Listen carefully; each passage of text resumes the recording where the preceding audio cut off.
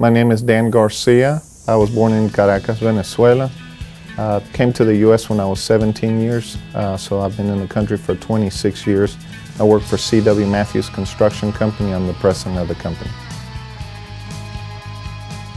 So obviously it was a very challenging project. On March 30th, the impact to Atlanta was, as you know, substantial. We were called in to do a very difficult job.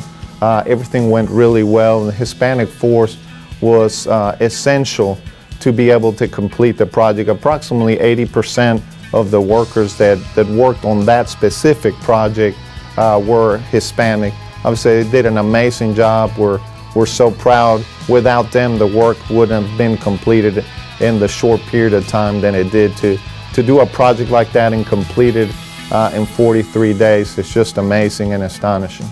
My name is Alonzo Rodriguez, and my position is a carpenter. And I'm from Mexico, and I came here about 16 years ago. As soon as we got there, it was a mess, a real mess. Like, everything was burned down. People were demolishing it. We got there about probably like 3 days after the accident that happened. My job was to, start getting everything together. We have to be at the job site around 7, well, at 7 on point. We start working from 7 on to 11:30. That's when we take our break. And then we continue working till about 4:30, 5, around there, until the job is done for the day. My name is Jesus Alvarado, and I represent C.W. Matthews, and my position is foreman.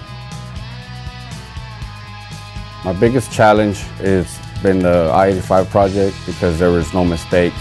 We had to make sure everything was done on time, was done perfect, because there was different things that needed to be put in place at a specific time, from concrete, rebar, everything was on a very tight schedule.